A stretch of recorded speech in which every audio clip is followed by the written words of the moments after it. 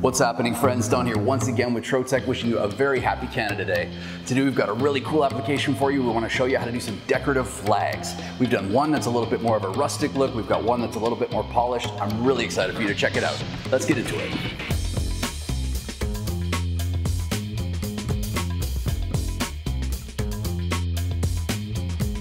We began by placing a sheet of our Trotec birch veneer into our Speedy laser to engrave. We've run the job while slightly out of focus to try and ensure the darkest possible result without burning or scorching the surface. Once the engraving is completed, we work to complement the rough and rustic nature of our design by giving the piece a thorough wash with wood stain, saturating the surface as much as possible. This was then allowed to set before we removed any excess with a paper towel. As you can see, the wood stain is unable to penetrate the veneered coating of our untreated sections, while being heavily absorbed into the engravings, adding a fantastic contrast to the finished piece. And now, let's take a look at our second design. For this more detailed application, we subdivided our design file into blocks of equal proportion. We then used these measurements to create slabs of our 5mm Trotec solid woods, in this case a mix of maple and cherry, which we pre-cut in advance. We then gave each slab a color wash. Using a mix of 50% latex paint and 50% water, we coated the surface of each piece with a thin layer of color, spreading it as evenly as possible before wiping away the excess with a paper towel.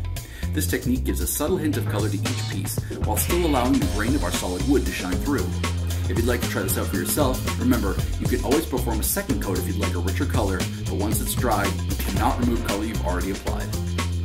As our color wash slabs finished drying, we began applying them to a full sheet of 3mm PET acrylic, which we've used as a backing board to help support and stabilize our final piece.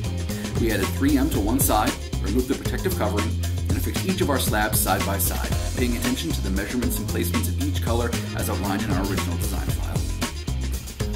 Once the installation of our white background was complete, we added 3M adhesive to the back of our dried red slabs in bunches to allow for easier installation and laser processing. We placed batches of 3 slabs held together with our adhesive into our Trotec Speedy laser as a set. We then cut our maple leaf from 2 of these batches, or 6 slabs in total. Here again, we paid close attention to the measurements specified in our original design.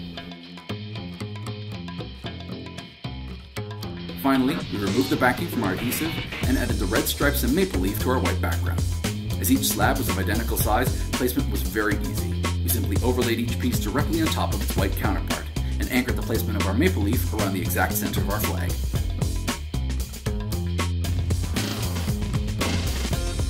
We then completed our design with a thin coating of wood varnish, which gives the final piece a beautiful shiny luster and will protect it against the elements if you'd like to place it outdoors.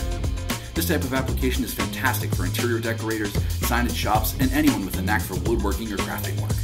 Color wash signs like these are fun to make and sell for a premium in online marketplaces like Etsy or Facebook. Thank you so much as always for watching. Be sure to like and subscribe, and we'll see you again next week. We've got some really cool stuff on the way really soon, so I hope you'll stay tuned.